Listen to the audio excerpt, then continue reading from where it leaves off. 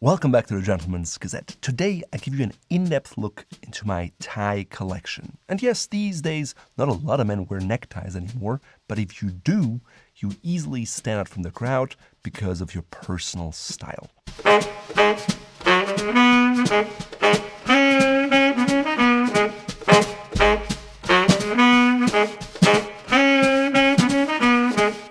As you probably know, I'm a clothes horse, and so over the years, I've amassed a lot of ties. So when I'm like, hey, I want a pink tie, I have a range to choose from. But more often than not, the problem is, where is a tie I know I have, and how can I find it? Now, so far, I typically collected my ties on pants hangers, clothes hangers, but the number of ties have just overgrown the space. So at the moment, I'm working with a local craftsman to create a nice rack that shows me all the ties I have so I can easily choose what I need when I put together an outfit. Because there's so many ties in my collection, I typically choose a tie last because I will always have the option to find something. I have a lot more ties than jackets, shirts, suits, and blazers combined, so it's easy to edit at the very end. Actually, sometimes the pocket square may be the last piece, but the tie is pretty much towards the end. Because I'm working on this massive tie rack, I thought about how do I sort these ties? And there are many ways to do it. You can do it by color, by pattern, by fabric, by weave, and so forth. So for the first category, I would have summer ties. Those then could be subdivided into the different patterns, and within the pattern, I could sort them by color. Of course, it would look the prettiest if you just sort all the ties by color, but I don't find that very useful because in the summer, I definitely don't want to wear a wool tie under any circumstance, even though the color and the pattern might be great with my outfit.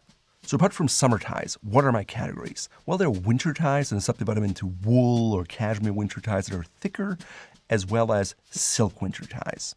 Size-wise, the all-season category is by far the largest, and so I subdivided into stripes, micro patterns, checks, dots, and so forth. Other categories I personally find super useful are formal ties, which I wear to a funeral or formal business meeting, or whenever a very formal style is called for. And then there are knit ties, which just have a very different texture. It's much stronger than a grenadine, and I often like it. It can really make your outfit somewhat casual, but still formal because of the necktie aspect. So I distinguish there between summer knit ties and winter knit ties. Last but not least, I have some crazy ties because sometimes people send us their old tie collections, and even though I wouldn't wear them necessarily, it's really great to have things on hand when to tell people what not to wear. Or if we talk about specific 90s styles and I want to highlight a tie, I can do that very easily. So without further ado, let's jump right in. First here, let's look at my summer ties. I started out with checked ties, and typically for summer ties, I look at the material, the weave, and the weight. I don't want anything heavy because if it's heavy, I sweat a lot. So I have these checked ties here. They're Madras-inspired ties, which are very bold and colorful, yet in a classic way. I mean, just look at this one, right? Pretty cool with a summery blazer. As you can see, they come in different widths. I'm indiscriminate when it comes to collecting. I just like to have a selection. Next up are summer stripes. So you can see here, this is kind of this more shiny silk shantung in a fine stripe, then more like of a thinner tie with a blend of silk and linen. These other ones in unusual colors, here the rust orange, this really bold stripe, something with an all silk, but it has this chanson pattern with the white, makes it very light and airy. These are silk blends that are more matte. Sometimes you can see they're from the same pattern, just in different colorways, which is quite nice. A yellow is always great for summer, I think. You can see very different type of yellows, right? They're both silk, but just very different. Different stripes, different widths, and highly unusual colors are something that I personally like quite a bit. I think this one is pretty cool. right? There's sometimes no-name ties, they're old ties. I'm very indiscriminate when it comes to that. I don't look at just the names, I look at the pattern, the fabric, the texture, and just go with what I like. This one here is from Fort Belvedere, it's that like shantung silk, and I like it because it's unique. I have many ties, but I've never seen another tie like that. There are shantungs like this one here, for example, but just compare the look, it's quite different. These kind of very subtle stripes are kind of cool in these very kind of pale colors. It's not something you see a lot. Then here, another stripe, blue and white, definitely make it easy to combine in the summer. This one is this kind of cool ochre tone turquoise, very unusual color. Whenever I find a tie in an unusual color, I try to go for it. Here, this is a more formal color palette. So for like, you know, maybe a summer wedding, I could see wearing this one. Red tones work very well. A lot of people like red ties. Blue and red are very popular. But as a clothes source, I like to branch out and try different things. You can see I like yellow ties in all variations. This one is very bold. I mean, look at that, green and orange. This one here is cool, right? Very like lightweight, not necessarily lightweight, but light in color. It feels very light and it's nice. So yeah, these are my summer stripes. Now let's talk more about patterns. Here is this kind of a micro pattern, and they're more floral inspired. I put in some paisleys, right? Bold summer paisleys in cotton. This one here is kind of an Art Nouveau inspired, I think, Liberty of London, quite nice in silk. This one here is a rougher, kind of silkish material, flowery inspired, unusual colors. So is this one with that kind of turquoise pattern. This tie I had for quite a while. I used to wear it in the winter as well, but it is very shiny and definitely more of a summer tie. This one here I think looks really cool. It has this kind of off-white base, which is not something you see a lot in ties.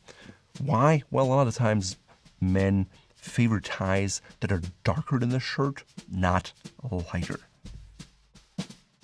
And like I like to transition to that more boldly flowered stuff. Here's some more micro pattern ties that can be a little more fun, like this one here, right? Little fish symbols on there, or little flowers in bolder colors.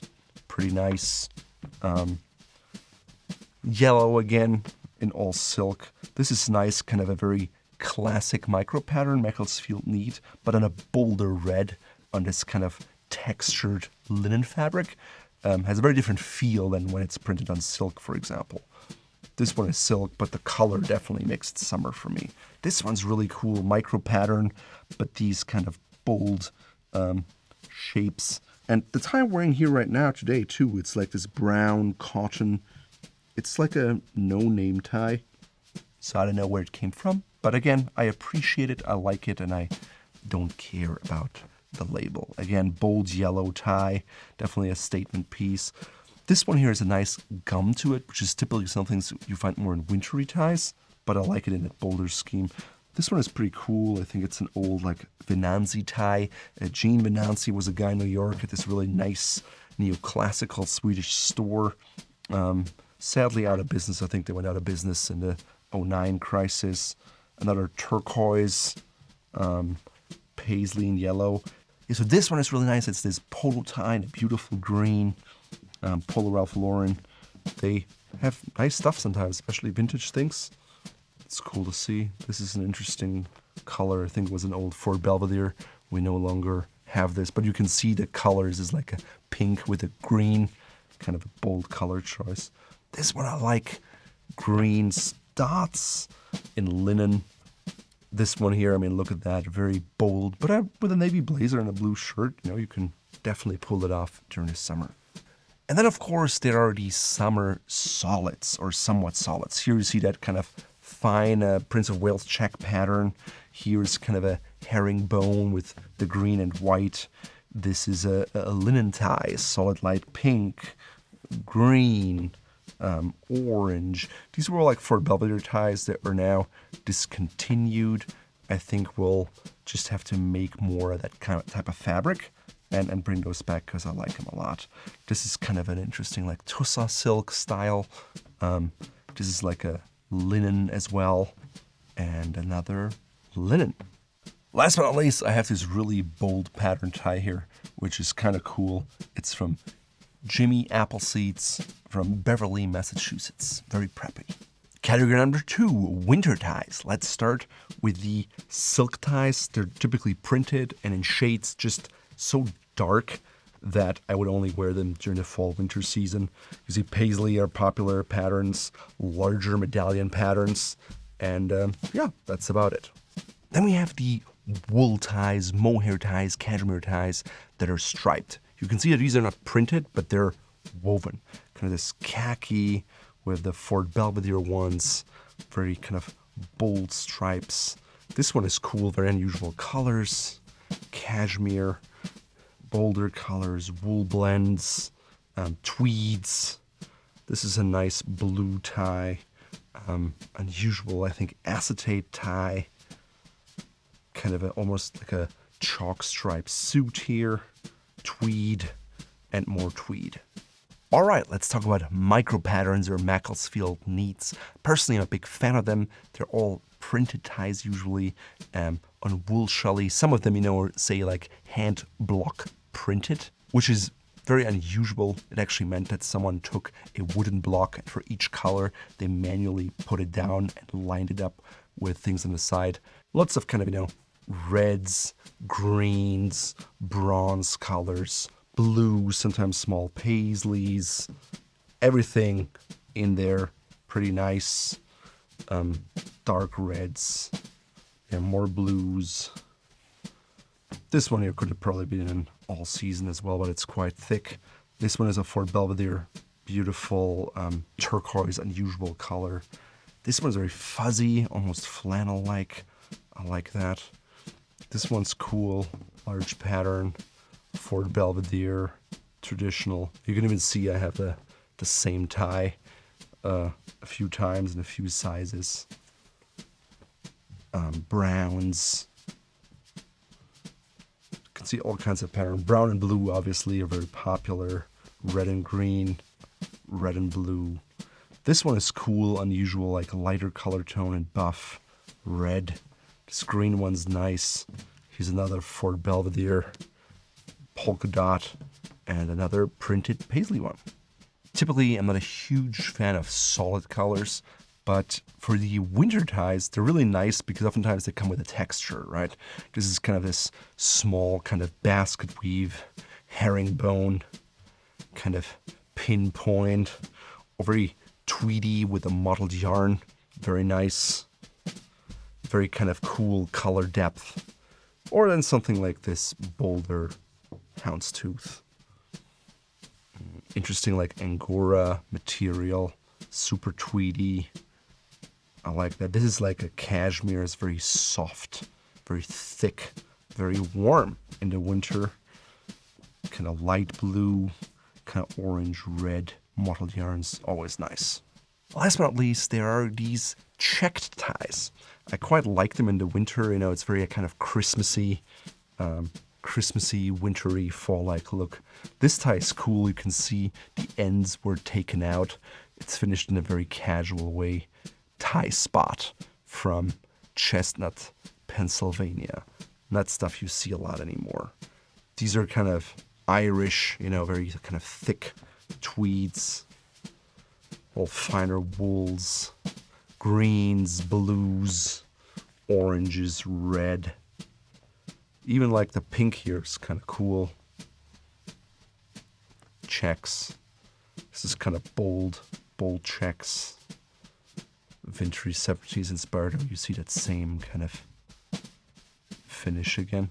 Kind of unusual. Tartans. Multi-checks.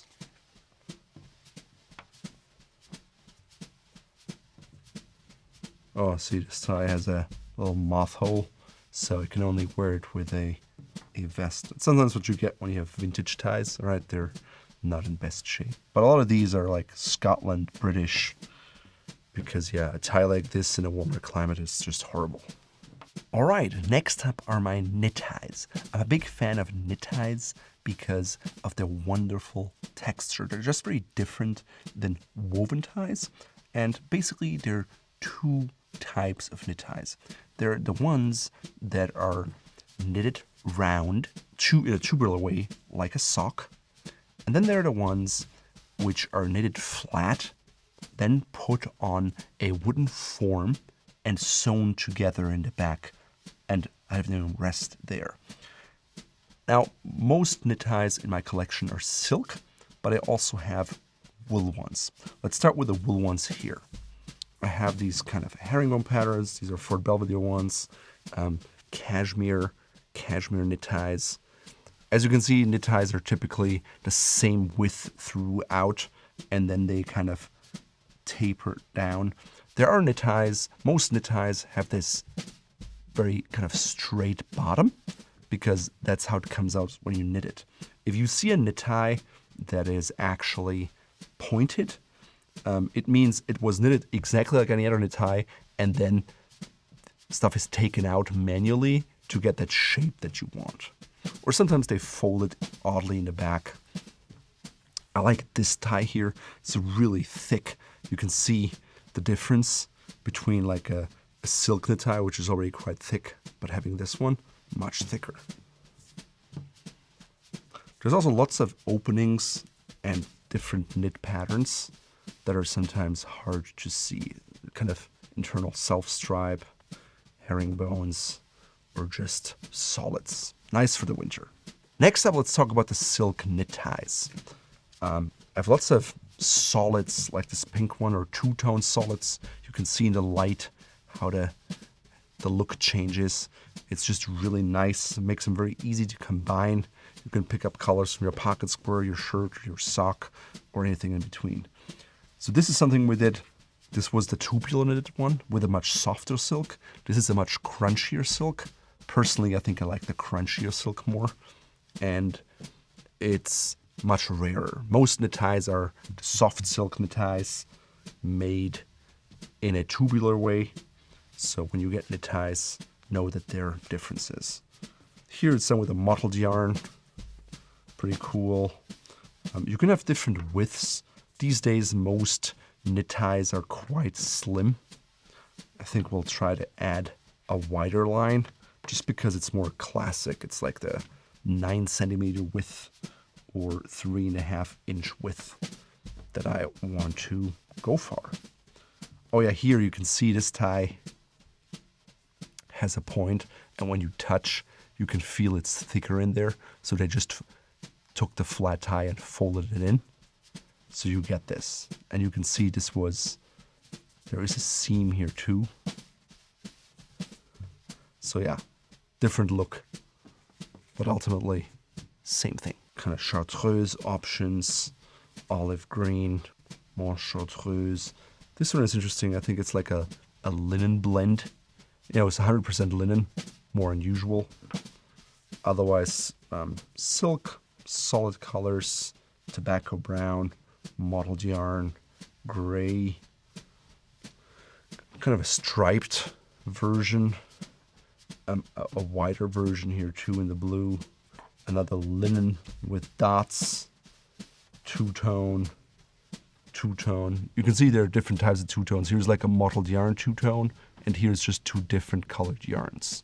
Stripes, spots, regular ones, interesting colors in yellow. Here's another like mottled yarn in orange and green. I like it quite a bit just because it's so easy to combine, and you get that very kind of summery or fall look, no matter what you want. More stripe ties. And then whenever you add like a white color, you get this more summery feel. If you use the same green with the blue, it's much more year-round. Next up, let's talk about all-season ties. Basically ties that you can wear whenever you want, very versatile, and solids are probably one of the most popular kinds. You can see, considering the size of my tie collection, I don't have that many solids. If I go with solids, I typically want an interesting, more textured weave. So you have like grenadine weaves over here, jacquard weave, grenadine. This is like a twill weave, grenadine, twill grenadine. This is like a tussa silk. You can see the knobs. This is like a jacquard woven silk, kind of a basket weave. These are like a faux grenadine. I think, what is this one? Yeah, this is like an old Hermes. Hermes are known for their printed ties, but they also have woven ties. This is a cool color. It's like a Hawes & Curtis faux grenadine. This is a real grenadine. Another, what is this? Charvet kind of faux grenadine. This is cool. It's like a cotton that looks like a denim. It's finished with silicone, so it's extremely soft. Then there's some twill weaves with a bit more shine. Another twill weave. Another very kind of dark tussa silk from an estate sale local store here. Grenadine, yeah, Fort Belvedere. And then this was like a mohair, interesting, very kind of crispy feel. Not very shiny, but you can travel with this and it just springs back. Pretty kind of cool. Sadly, we no longer have this fabric, so we'll have to kind of remake it with a different weaver to get that back. Next up, let's look at some all-season ties that have more patterns. So starting over here, these are kind of very subtle, kind of herringbone patterns. I think some are like old Hermes, yeah. And then we go into the checked patterns, interesting color combinations. These kind of blue, yeah, old Hermes, Venanzi, Robert Talbot, checked ones. These are interesting ones. Silk Bourrette. These are Fort Belvedere. And Bourrette silk used to be more of an inferior silk, but now with more casual textures, it's actually more expensive than regular jacquard woven or printed silk. Houndstooth, very classic patterns, kind of slight variations if you look at it. Dogtooth, Pepita, Houndstooth. Then very classic business ties. Prince of Wales check without any overplait, also known as a Glen check. These are all Fort Belvedere. As you can see, there are very subtle differences between the black and the navy. Sometimes if I have more ties too, I have a section that is more like formal, right? That are separate next to my solids. So I can have this same pattern here and there. So if I look in different spots, I always find it. Same here with the navy grenadine, for example, black grenadine. I'm not a big fan of black, but when you go to a funeral and stuff, it's just good to have these ties. The grays, some micro patterns. This tie here actually I wore on my wedding day. It's a Robert Talbot best of class tie. That was before we made our own ties. So now we have all these beautiful, what are called wedding ties, which are like silver and black patterns. Really, really cool. Okay, next up, let's look at paisley ties. Paisley is this kind of traditional Indian-inspired pattern. It looks almost like a teardrop with a little tail. You can see there's a bunch of different ones. You have like two paisleys on top of each other, just individual ones, bold, big ones and small ones, kind of big ones, small ones, intertwined. This is an exception here. This is more flowery, but overall very similar in pattern. Greens, big and small, all small. This is like a buff with a red for Belvedere. These here have these little paisleys. They could be micro patterns, so they could be in either category. Just put it in paisley here because we have a lot of micro patterns already. Interesting kind of colors. This could be a wintry color too, but I feel like I might even wear it in the summer. This is definitely more of a summery with a brown color. Here, this is this kind of buff tone. It's a very English tone. You find it in waistcoats sometimes. I think it's great for neckties. But overall, you see blues, reds, buffs. That's a typical color palette of paisley ties. So now it's time to look at the largest single section of my tie collection, which are all-season micro patterns. So micro patterns are a favorite of mine because they're extremely versatile. I can wear them with a striped suit, with a tweed jacket, with a solid blazer, with a textured something. They typically work well with striped shirts, solid shirts, or pattern shirts. They're not overly bold like maybe a really strong paisley. and they're more interesting and have more colors than a plain solid. Because they have more colors, again, they're much easier to combine, so they make for really great travel ties. We just try to spread things out a little bit here to give you a good idea. There's like all kinds of blues, polka dots, interesting ties. This was a Drake's tie. Again, I have all sorts, high-end brands, no-name ties. In the middle, this is like Brooks Brothers. Yeah, these are like Petronius, Fort Belvedere, all sorts of stuff. There's Polo Ralph Lauren. You can see little dots. Then you have patterns that are rotating from one another. This is a bit more of a textured small pattern, like a nice brown with an old pink, blue tones that would have worked my outfit today. Kind of these like lightish brown. This is a bow tie necktie, very unusual. Brown and blue, kind of reddish and blue, all kinds of blue. Interesting here, you can see this is a Fort Belvedere, Macclesfield needs tie. It's very classic, and you can see this one is an old one. It's slightly darker, but you can see the pattern is exactly the same. Jacquard woven. You see most of them are printed. Some of them are woven, like this one here, the polka dot. This one is cool, larger medallion, smaller rotating diamonds from Fort Belvedere. Interesting shades of blue, another Fort Belvedere tie, Fort Belvedere madder silk, Fort Belvedere. Vintage ones with green and reds, kind of olive green, woven with a lighthouse, and another really cool shade of green. I think it's a Robert Talbot. I like it with a bronze, red and blue. Really nice. Color-wise, from blue, we can move on to purple. Now, if you look over here, we have a green one. We forgot that one earlier. Here's like purple and blue. Then here, it's interesting. You can see this is the same pattern. And when it comes to printing, different batches will never 100% look the same. Here are these kind of dirty pinks, which are really nice. Kind of not very bold, but still very interesting in my mind. Kind of a pinkish. This one is kind of cool. It's kind of this blue and red, but it's actually purple. If you look at it, it's very special here. It has a little coral and it's a little like secret department in the back. Then here, kind of this printed on a woven back. This is a Polo Ralph Lauren. Other purples, kind of mix of purple and red, English, Italian, Jacquard silk, blue and red, going over into red. We saw this before, and again, you can put it with a paisley, can put it with a micro pattern. You can see there's more kind of shades of red, all sorts of red and blue, right? There's a lot of red and blue. This is a Fort Belvedere here.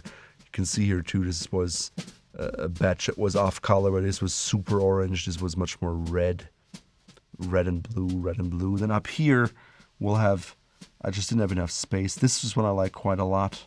What is that? Vintage something, no name, really. Beautiful reds. This is a Fort Belvedere orange red. This is kind of this dusty, orangey. This is more modern, a little more bright. This one is a vintage tie. This one I think is really cool. It's kind of this unusual matte with the green. What is it? Venanzi tie, yeah. Polo Ralph Lauren, brownish tones, kind of cream beige, off-white, almost buff with the red, browns and blues, kind of yellowish medallion pattern, very classic, like English inspired.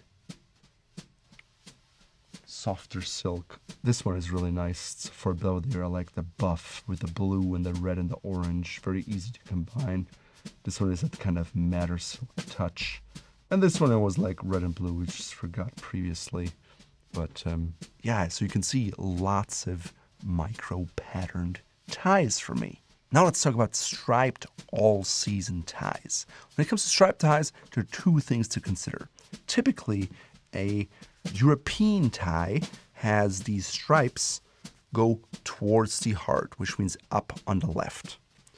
On the other hand, an American tie typically goes up to the right, to your right shoulder. So this is probably going to be, yes, a Robert Talbot tie, American tie. This is a blue ties Como. Como is in Italy. Here, this one is Hermes, European, goes to the heart. Now, these ties here are Fort Belvedere. We're an American brand, but we like the European heritage, so we stripe it towards the heart like the European ties. But generally, it's very, very accurate to look at it that way. So here we have blue ties, navy ties, stripes with symbols woven in. Stripes are typically woven and not printed. You'll see that they're almost exclusively woven. Here's an interesting one, kind of a little more shiny, brighter colors, block stripes. This is the Fort Belvedere Shantung here with blue and red, how it comes through, kind of really cool. This is the Fort Belvedere like wool mohair grenadine. I mean, all these colors. Just a typical like rep striped silk. So you can see all American, right? They're all going to be American. Yeah, Brooks Brothers and stuff. It's all going to be American based on the directions of the stripe. And here, this is interesting. This is a tie from my school, my alma mater. Interestingly, it's a rather low quality tie. Should probably reach out to them and say, hey, what would you think of an alumni of your law school made the tie? It would make for a good story. I guess so. We'll see. Otherwise, bold stripe, jacquard stripes, matte, but more shiny. I think this is an old Hermes stripe here with a kind of dotted stripe. Yep, old Hermes. Robert Stock. What's this one? Old Robert Talbot.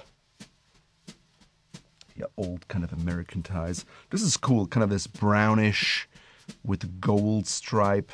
This was an old Fort Belvedere stripe. This is a Fort Belvedere Shantung stripe with those knobs.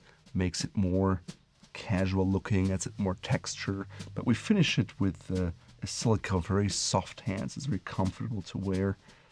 Very classic, like green, navy ones. Yeah, this one was a stripe I think I once designed.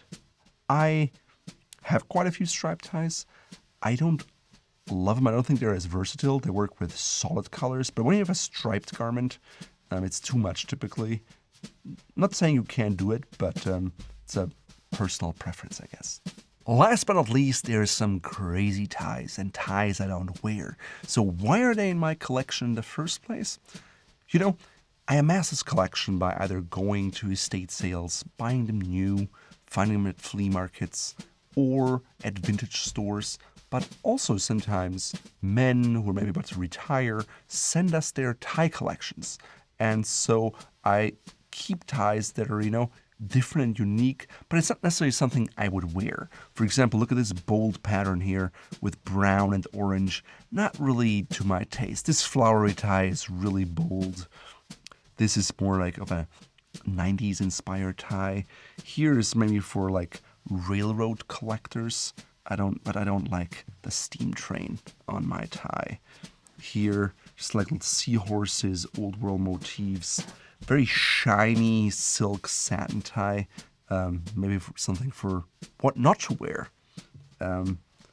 These bold prints, pheasants. Look at this. I mean, this is technically a stripe, but it's really overloaded, maybe for a 70s party. Here is like a very kind of, Hyannis, Salem, Rockport, Nantucket, and so forth. Very kind of preppy, waspy tie. Then this one is just like super bold and loud. Just too much for my taste. This one is a cotton tie from England, probably 70s.